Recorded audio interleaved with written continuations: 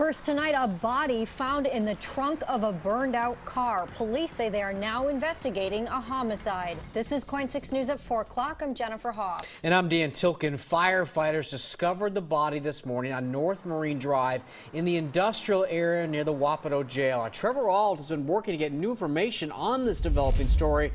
So, Trevor, what's the latest?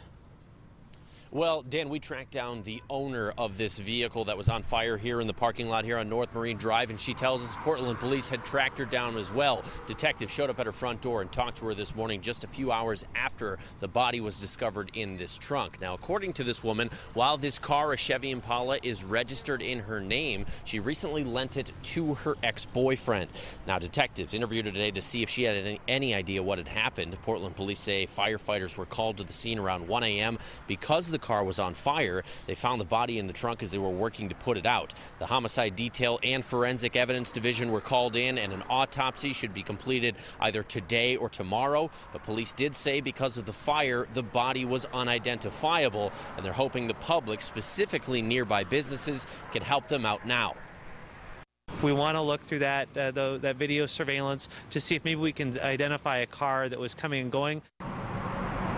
Now, I did learn that the business here, a Cisco company, caught what happened last night on surveillance footage. Police already took that video this morning, but an employee here described it to me. He said it was the work of two men. One of them got out and lit that car on fire and then jumped in a truck driven by the other man, and together they sped off. Now, Portland police are still being very cautious about the information that they're releasing at this time. They tell us this is an ongoing possible homicide investigation, and they're hoping that other businesses, not just the Cisco company, other ones up and down Marine Drive, can inform them if they might have surveillance video around 1 o'clock this morning. Reporting live in North Portland, Trevor Ault, KOIN 6 News.